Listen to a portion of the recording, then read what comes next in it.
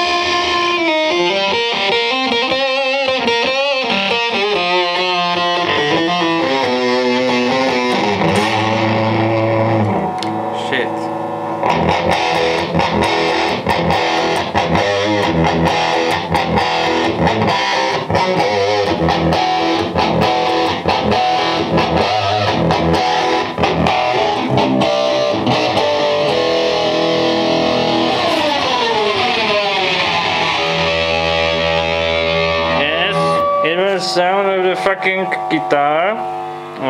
You should know it has fucking neck.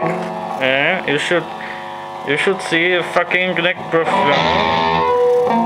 It's thick as the leg of a table. And these fucking buzzing single coil pickups aren't very good for metal music. You should know the best distortion pedal of the world is this metal lot. Okay, this was our review of the fucking guitar. Please don't buy it for metal music ever.